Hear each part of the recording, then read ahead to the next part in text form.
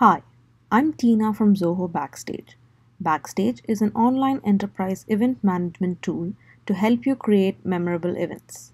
In this video, I'll tell you how to schedule email communication. Navigate to the event console, toggle to the Manage dashboard, and click the Emails tab. Click the Schedule Emails tab here. This is where you can schedule emails for your event at any time. For instance, you can configure an email to remind attendees to buy tickets, welcome attendees to the event when they check in, or thank them for attending at the end of the event. Let's say you'd like to configure an email for your event. Use the Schedule drop-down to change the time frame that the email is scheduled for. Let's select before the event. Next, if needed, you can modify the group that this email will be sent to. You can further segment the group by selecting an option from the associated drop-down.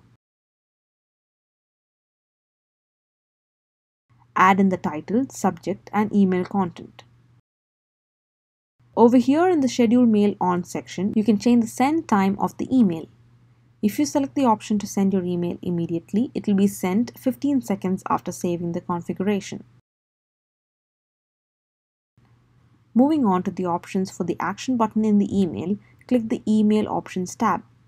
Here you can choose to display or remove the button, change the page that the button will link to, or the text that is seen on the button label.